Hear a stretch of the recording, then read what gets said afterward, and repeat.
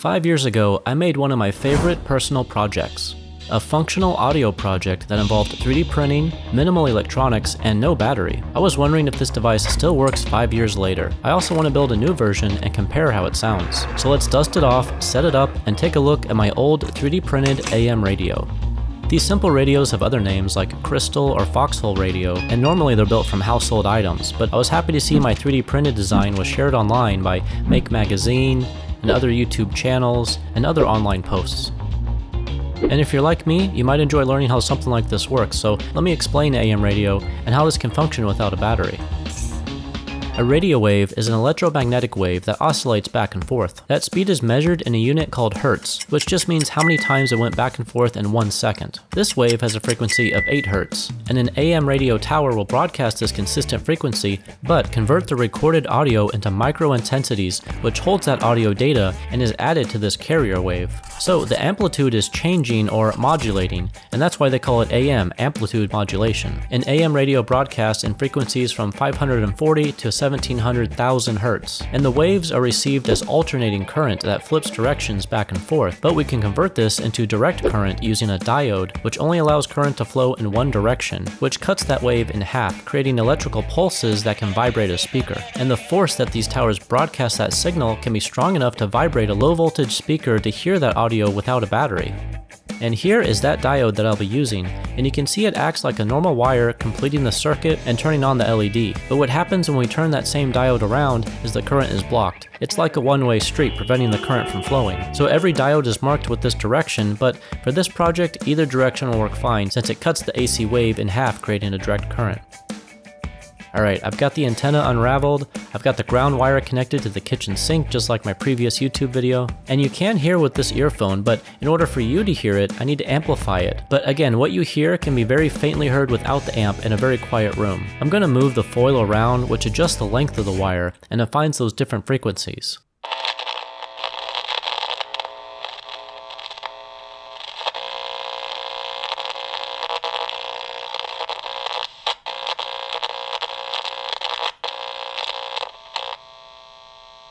And we are definitely detecting something, but no real stations. Something must have changed after 5 years in storage. After taking a closer look, I now see the once clean copper wires are coated with a layer of dark oxidation, which could be blocking the current from flowing. I first want to burn the ends of the wire with fire, since copper doesn't burn, but the fire can help remove any impurities or buildup, but note that heat transfers super fast through a wire, so don't burn your hands like me.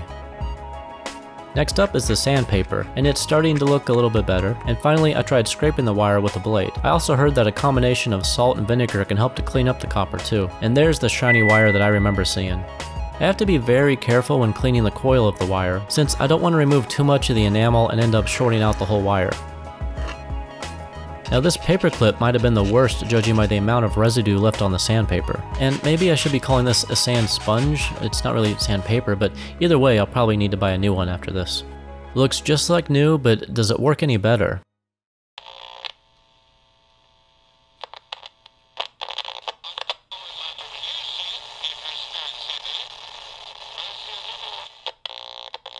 Alright, there are some times I can hear a station. I would say it's improved, but I remember it sounding better 5 years ago, so I was thinking it would be fun to try to make a brand new one. Let's start with the same 3D printed file, and let's print it on a higher setting and with my new 3D printer. Ah man, I'm out of foil, but I do see this bubblegum wrapper. I think this should work as a good replacement since it's also conductive. And I picked this new enamel wire fresh this morning, and the wire gauge standard is a little confusing to me since smaller numbers are actually a larger diameter. And I remember the wire sliding around on the plastic, so this time I'm going to try adding double-sided tape. So let the turning begin. It's a lot of turns, but just remember, through the power of editing, you can simply jump to halfway through, and then before you know it, you can jump to finally being done. With editing, it's just as simple as that. Lightly sand off a very small section of the enamel.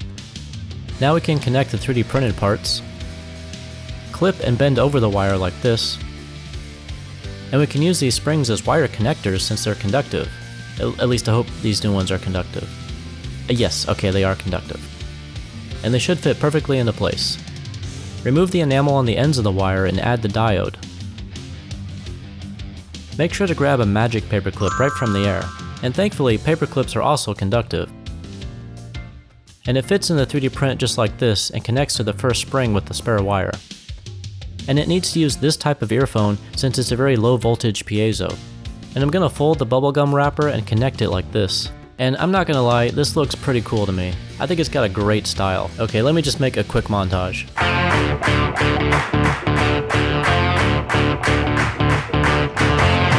Alright, that'll do. Moving on. Let's connect the ground wire to the sink and test it out. I'm getting some positive signals, but to make it louder, I switched to my larger amp.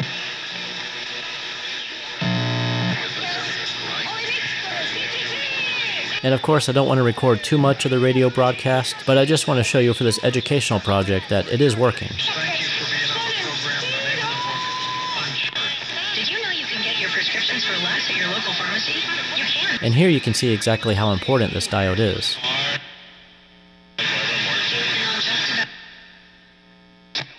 And we can actually make our own diode with a safety pin, pencil, and razor blade. We just need to add a layer of oxide by heating up the blade until the steel turns blue. And it is more difficult to use this instead of the manufactured diode, but you can see it is working and allowing current to flow in only one direction. And I just really like this project. I don't know why, but it makes me happy and I hope you enjoyed it. I had fun revisiting it, and I just want to thank you for watching and I hope to see you next time.